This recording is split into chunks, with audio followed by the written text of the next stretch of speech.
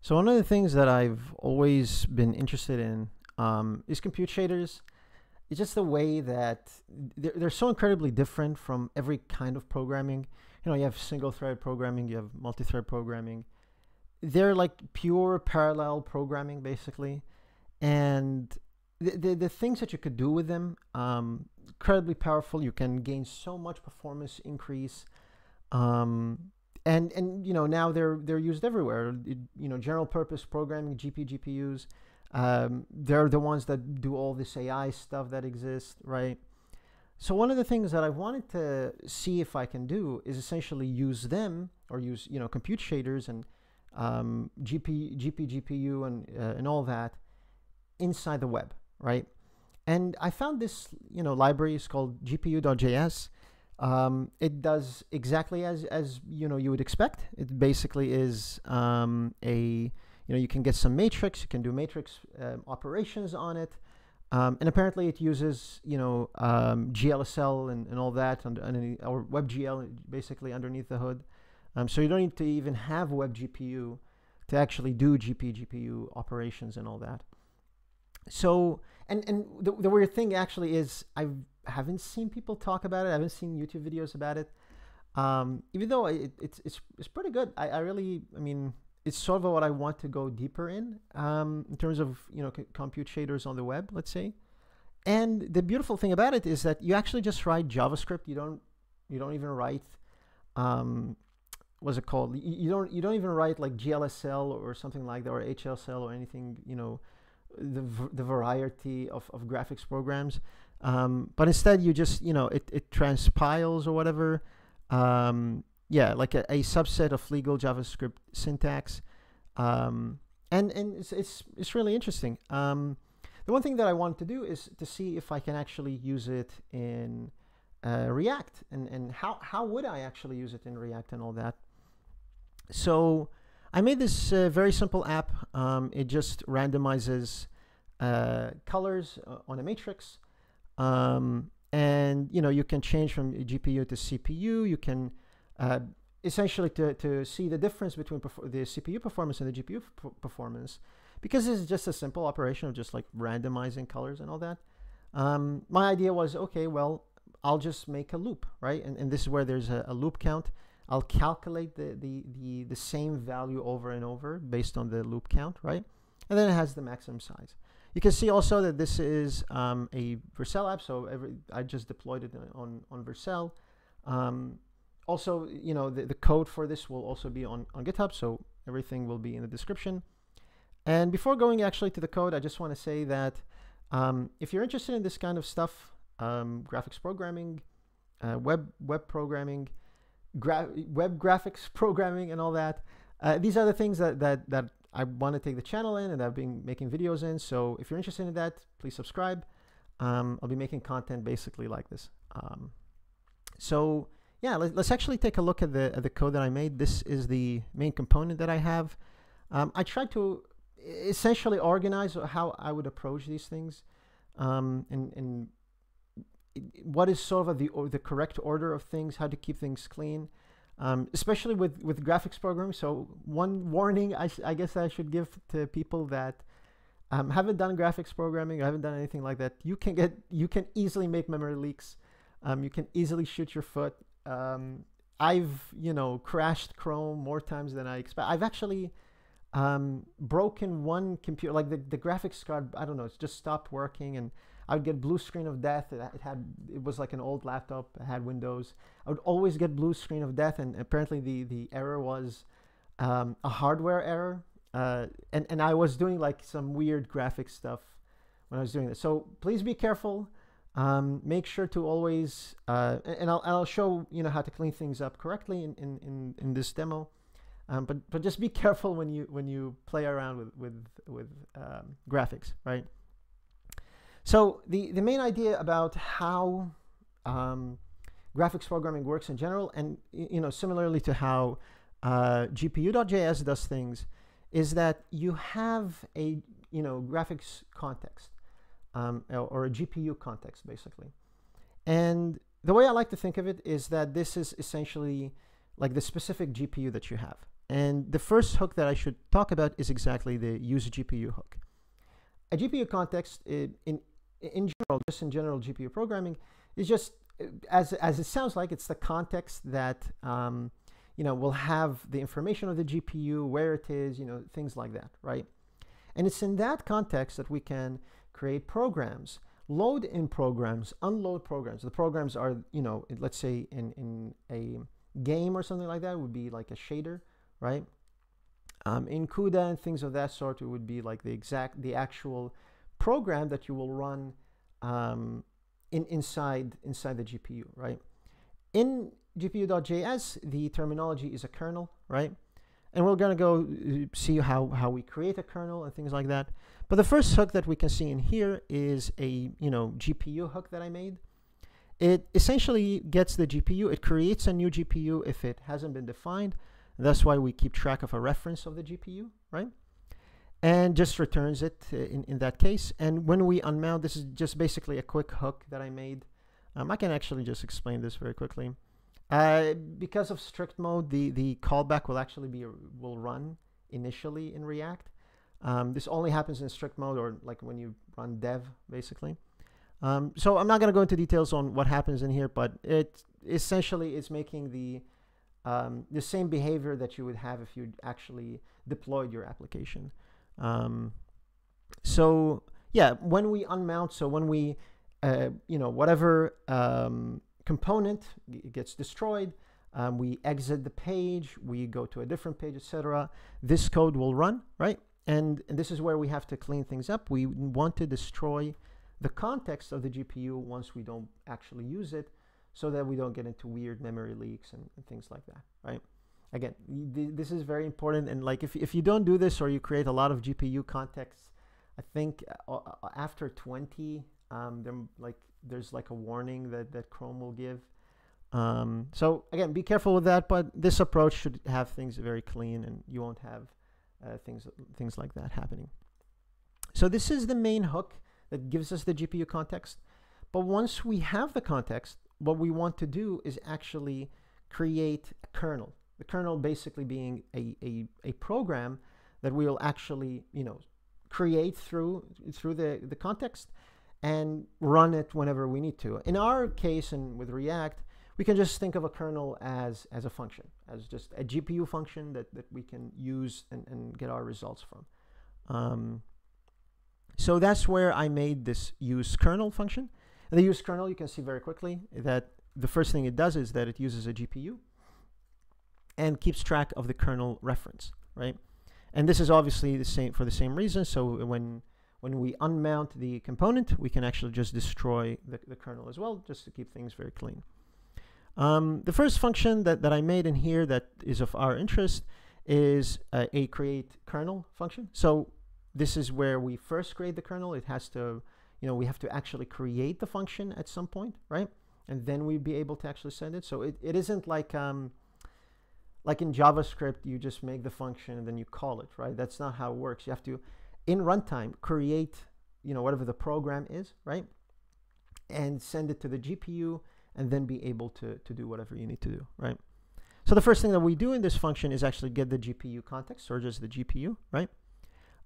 If we are recreating it, you might want to recreate the kernel if you want to change the output size, if you want to do something of that sort, right? So in our case, because we can change the matrix size, right? We want to actually destroy it and clean it up and recreate it again. So this is if the reference already exists, right? And here is where we're actually creating the main function. You can see we're creating a kernel. The kernel has a simple function that accepts a loop count, which basically loops over, the loop count. So let's say if it's 100, it'll loop 100 times and find just create random values basically for an RGB, or three numbers that we're returning at the very end, right? We then use this RGB, and I can show you in here. We can let's see at the very end. Yeah, we use the RGB to define the background color of every div inside of our matrix. That's the basic idea. And so run kernel is pretty straightforward. So once we created the kernel, we just want to run it, right? So if we don't have the kernel, we can just throw an error. But if we do, we just call the kernel, get the results from it. And I mean, it wasn't working initially. You can't just use as RGB, but doing this and doing array from solved it for me. In my opinion, I think the correct type, let's see. Yeah, like the correct type of the kernel is actually like float 32 array or something like that. In any case, this essentially gives us the RGB 2D array that we can then just loop through in our CPU when we're creating the divs, right? So that's essentially the kernel. I guess I should also mention the CPU. So I made a run CPU function as well. Does the same thing, as you can see, just loops through everything, and then just returns the result. But again, it has the loop count, so it is like we're going through every part of the matrix, and then we're looping, depending on the loop count, right? So this is just to see the measure the difference basically between the CPU and the GPU. So that's essentially all we really need. I'm not going to go through the markdown that I have in here. It's just basically what you can see in here. It's just the tailwind with it as well.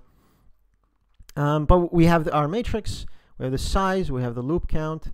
This is just so you can see how much time it took. So all these states are just to keep track of things, basically. We have our kernel. We have the create kernel and the run kernel functions. The get random matrix. So this is the actual function that we'll be using to get the actual matrix. So you can see in here, we're actually calling it when we hit the randomize function, right? So that's the main thing. And this use effect is just when we change the size, we fill the matrix with an empty array, and we create the kernel, right? Because if the size changed, then that means the output value for the kernel has to change. And therefore, we need to recreate it, delete the previous one, and create a new one. That's essentially all we need, really. That's the basic idea. You can see in here that what we have is let me actually refresh it. We have the matrix. It's all empty right now. We have the loop count, so we're counting 5,000 times. We're looping 5,000 times, and then we're able to create it. And we can see, if it's a very small value, the GPU actually performs worse. You can see it's almost instantaneous on the CPU, but on the GPU it is like 1 millisecond. Obviously, the basic difference between a CPU and a GPU is that the CPU is like this really incredible athlete that can run and do all these sort of things. The GPUs are just like simple average Joe, so they might not be able to do the same things that the athlete can do. But if you have, if let's say, can the athlete move 100,000 rocks, at the same time, it'll just be slower for him because he'll have to go carry things back and forth, right?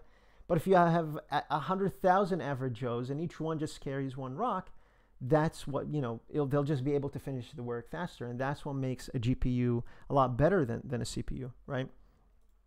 So in a simple loop count, yes, it won't be that much.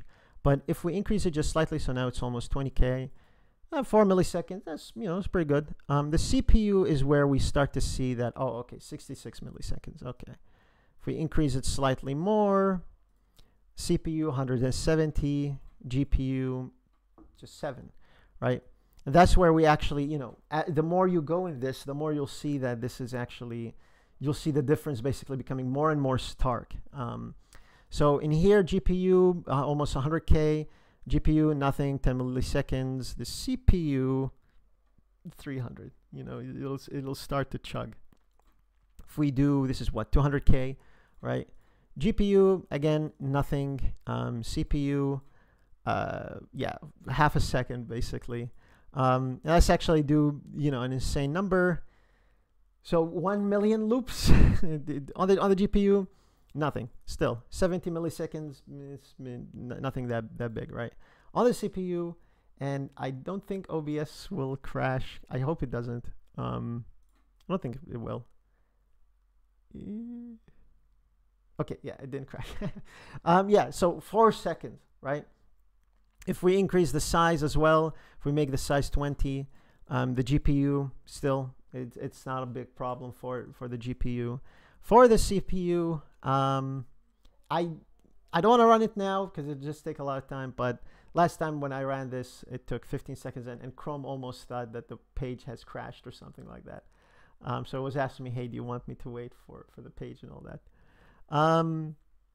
So that's the basic idea for it. And yeah, like this is really what makes graphics programming very powerful. You can parallelize a lot. You can do all these sort of like weird things. I haven't really thought of like projects to make with this. I want to actually do more projects with it, but nothing really comes to my mind as like where would you use this in on the web, right? When do you need to use this on the web? And the only example I can think of is that if you're making something like Google Sheets or something like that, where you have like millions and millions of rows or something like that, you need to do some kind of computation on it. That's on the front end, right? So that won't really, be as straightforward. Let's say if you use just the CPU, but if you use a GPU, if you use GPU.JS, be a lot easier for you, right? They do have some examples. I can maybe show some of the examples. It's on their webpage. A lot of video manipulations too. So you can do like direct video manipulations on the front end, right? Right away, basically. You can, Julia sets. These are just more mathematical Mandelbrot sets. Game of Life. I think I saw the Game of Life somewhere. Yeah, Game of Life. Things of that sort, heat maps, stuff like that. Essentially, whenever you need to do a lot of computation that is on the GPU, but you still need the information on the CPU, right? So it isn't like some rendering thing that you can do with GLSL and with WebGL and all that. You would actually use this library. The last thing that I should mention is that some people are saying, oh, is this project dead and all that? I don't think it is. I mean, I saw like last time it was used was like 8 months ago or something. Yeah, 8 months ago it was actually being used. So yeah, I think, people don't know about it. I haven't seen people on YouTube talk about it. I don't know why. It's pretty cool for what it does. I certainly want to, start using it more, maybe contribute to it. I'm not familiar to how it's doing this sorcery, right? They even say, like, what is this sorcery, right? So if you're interested in that, I highly suggest checking them out. If you want to support them, I think they have some page to support them as well. I'm not sure, maybe at the very bottom. Yeah, become a sponsor. You can become a sponsor as well.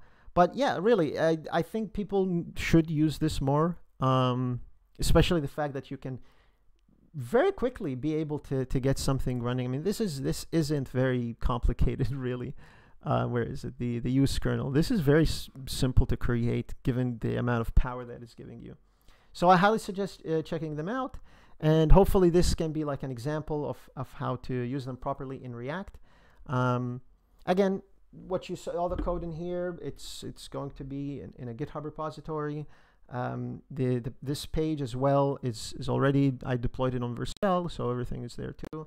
If you just want to quickly check it out, and everything will be in the description of the video.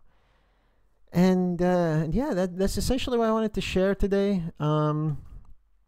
Yeah, I want to play more with it basically, and I hope I've convinced you to actually at least check it out and maybe do some tiny project with it. Doesn't need to be with React either, if you want to just use pure JavaScript. But yeah, thank you so much for watching. If you reached this point, thank you for sticking around. And yeah, take care and bye-bye.